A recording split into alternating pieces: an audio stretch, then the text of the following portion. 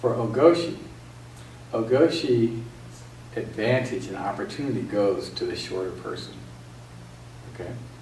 Because my belt knot, my center of gravity is below his.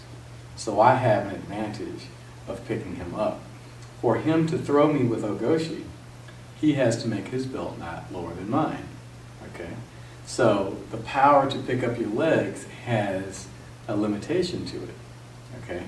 Your power curve, if you're picking up weight, is from there to there. If you go past 60 degrees, now you're squatting down and you have lost your power. Okay? So his opportunity, if he's going to throw Ogoshi on me, is to use his longer limb length and hold me off, start pulling with that hand as he goes from my back. Okay, keeping me up and trying to bring my belt knot up so that he can throw me. Okay, so then he can pick me up. So he basically pulls me up onto my toes, and there comes his kuzushi. All right, he gets the grip on me, he starts to pull. Okay, he's below me, his belt knot is lower than my belt.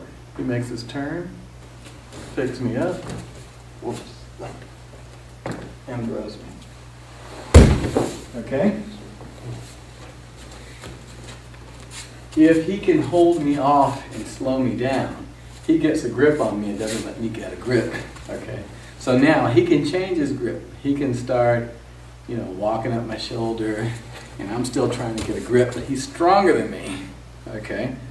And then he goes ahead and goes on down my back, pulls me nice and tight, will not allow me to get my belt knot below his because he's stronger than me. So he adheres his body to me and keeps me here. So even if I raise my legs up to try to drop down, now I have no weight and he goes ahead and turns and throws. Okay? That's his opportunity. Going back to my opportunity.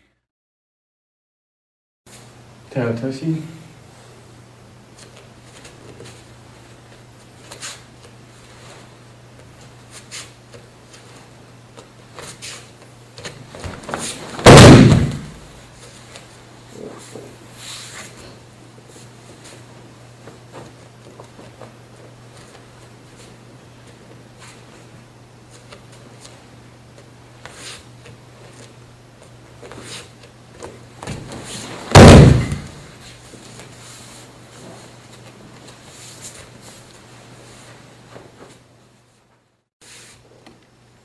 All right, standard grip.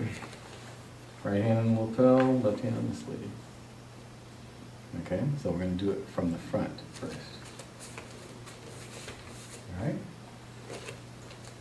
Hands around the waist. Pull, turn, go. Very good. Okay. Now to the side.